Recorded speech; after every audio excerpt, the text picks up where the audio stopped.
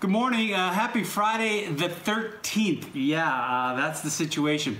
You know, as I check out the pompous grass behind me, I think of some players on a golf course who might be pompous. I mean, if you belong to Augusta, that might be a chance that you could be categorized like that. Day one of Augusta had a 3-hour rain delay because they had lightning. It was almost the only place in America that had lightning yesterday, and then we watched golf, and with that Paul Casey took the lead, but Tiger Woods, as always the defending champion, was the people that everybody watched. Tiger Woods, who won last year, the remarkable return to form at Augusta.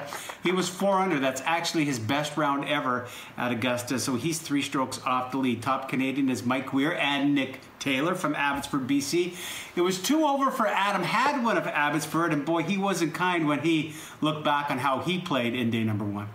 My iron play is just awful, terrible.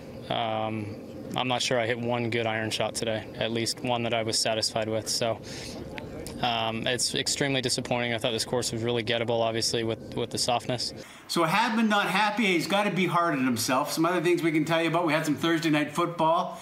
And boy, it was what a day for Philip Rivers as the Indianapolis Colts, so much better than the Tennessee Titans. Moving into 5th spot all time was Philip Rivers because he threw a couple of touchdown passes in a 34-17 win on Thursday night. And still with football, but with the Canadian tie, they have announced the halftime show will be in February. Super Bowl is taking place in Tampa on the weekend.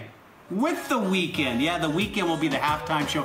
He becomes the 2nd Canadian to perform at a halftime Super Bowl show. The first, man, I feel like, is that her song? Shania did it in 2003. It's Friday. Stay warm, stay safe. Have a great weekend, everybody.